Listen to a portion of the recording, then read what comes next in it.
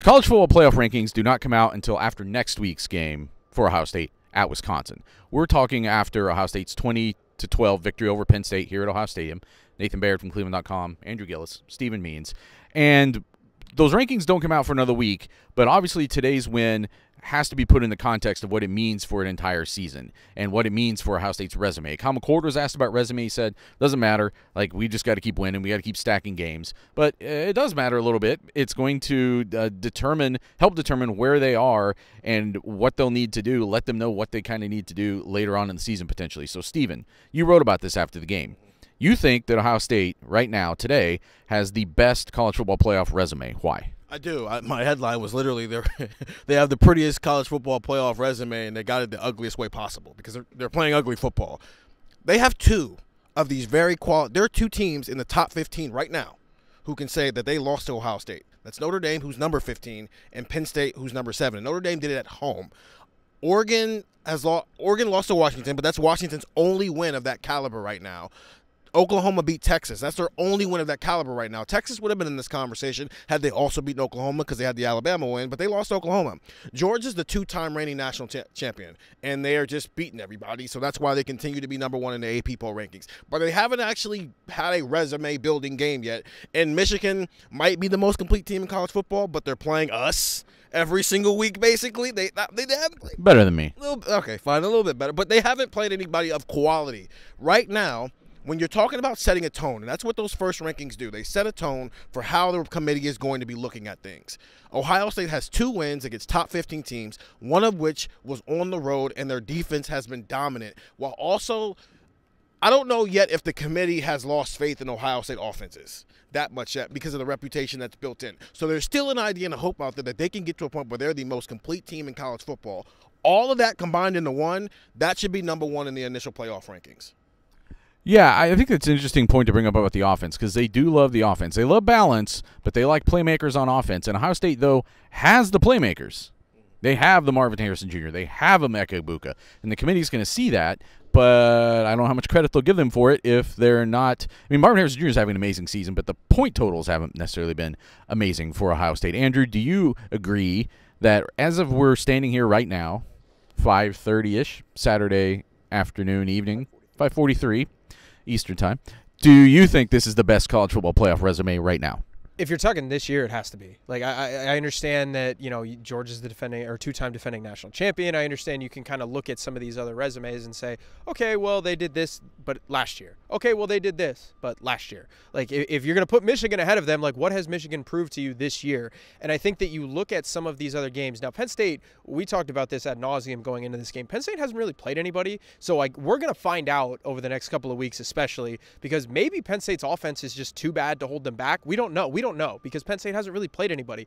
But I think Ohio State kind of got helped out a little bit by Notre Dame because Notre Dame stomped USC, and that's a big win for them. And then USC's got to play Utah. They're gonna play tonight as we're recording this. Duke's gonna play Florida State. Notre Dame beat Duke. Like, that is looking more and more like a quality win as this season goes along, and that's coming as one of the better wins in the country. And then you throw Penn State on top of that. So I understand if you want to say, hey, you know, Oklahoma has the better win because Texas is better than Notre Dame. Sure, yeah, agreed. Okay, Oregon is better than Notre Dame. Washington has a better win. Sure, okay.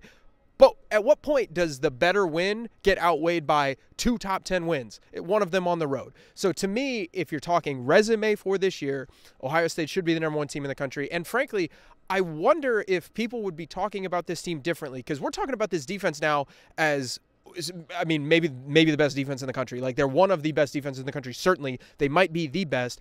I wonder if people would be thinking about Ohio State differently if instead of holding Indiana to 3 points and winning 23-3, you win 43-23 and you're scoring points and the defense isn't there. They won by the wrong 20 points. You know, they beat Purdue by the wrong 30 points. They beat Maryland 37-17. Well, what happens if you win 57-37? Like, do people look at this Ohio State team differently if you win by the right number of points? Apparently, Ohio State has been winning by the wrong number of points. I understand you got to win some close games along the way, but like, would we be looking at this Penn State game if Ohio State had won 38-30? Like, would people nationally think about this Ohio State team differently? Probably, because they'd have their offense in together. They have their offense in together, and defense doesn't sell tickets, but their defense is maybe the best defense in the country. So Ohio State deserves to be the number one team in the country, probably on Monday, I would say.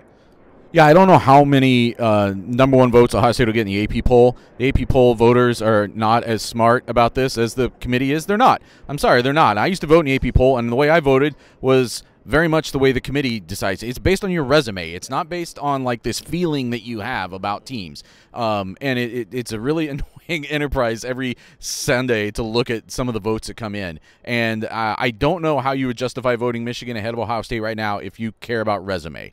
If it's about how you feel about it and how you think this team has looked on paper, that's fine.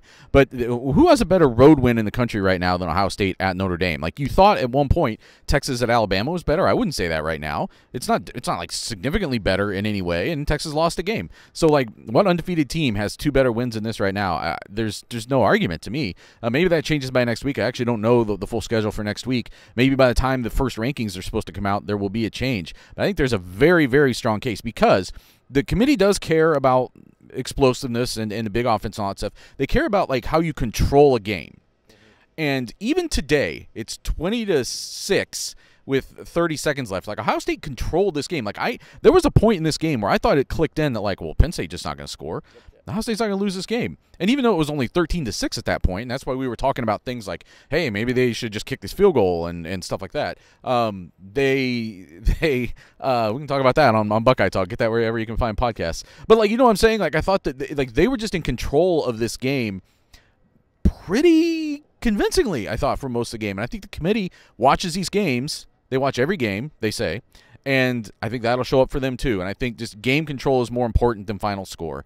And that could help Ohio State, too. We're going to be talking about that a lot this week on Buckeye Talk, wherever you can find podcasts, and get the text, 614-350-3315. As soon as the probably bad AP poll comes out on Sunday, I'll be texting it out from cleveland.com.